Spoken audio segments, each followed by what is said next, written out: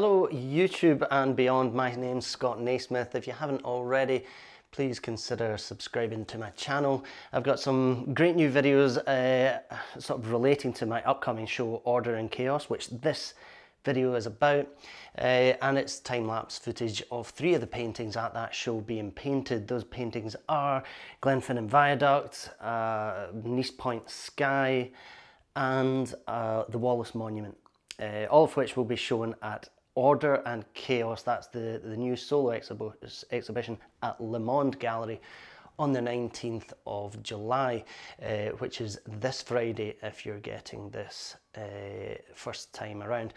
Now, the purpose of this video is just to explain some of the sort of concepts behind the title of the show. So, the title of the show being Order and Chaos, it's just maybe best to establish what I mean by that. Anyone familiar with the yin-yang symbol or the concepts of order and chaos philosophically and things like that might have most of the background. I have listened to a lot of podcasts and things from Jordan Peterson, who explains these concepts really well. Sometimes I like to look into various different theories on things like that while I'm painting, which helps some of the concepts develop.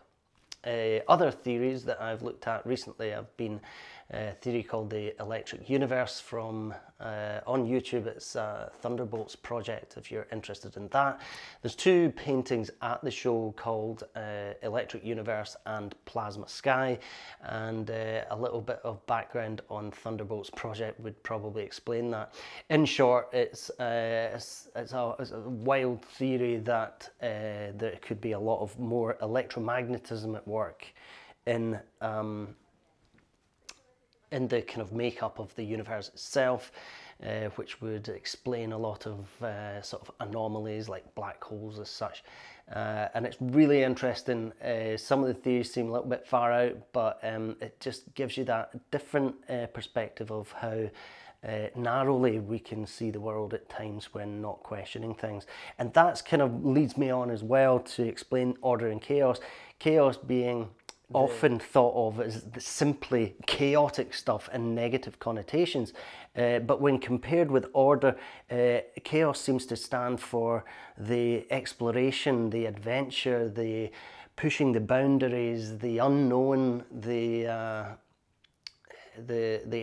exploration of ideas and concepts, and order being more self-explanatory, of regimented and sort of conservative and very much in the known.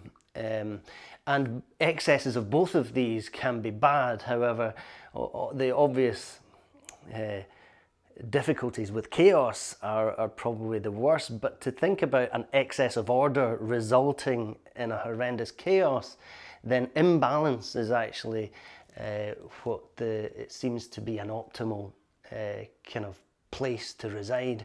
And that tells the story with a lot of my work. So let's get on to the paintings. This one's called, this one's got a more self-explanatory title. It's Sky Color Spectrum.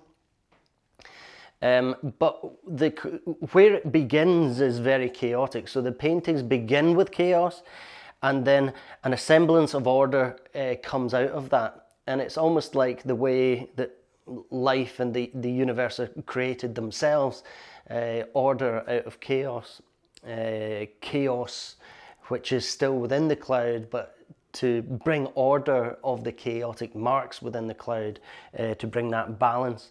And then once the painting has that optimal balance of order and chaos, which is often kind of very intuition based. Possibly my one most sort of asked question is, how do you know when a painting's finished? And I guess one of the answers to that, and there's many, is when there's an optimal balance of order and chaos. Hope to see you on the 19th of July. Le Monde Gallery is in Bearsden, which is just outside Glasgow. For all details, I'll put links in the description, and a full selection of the works is now available online at Le Monde Gallery. See you in the next video.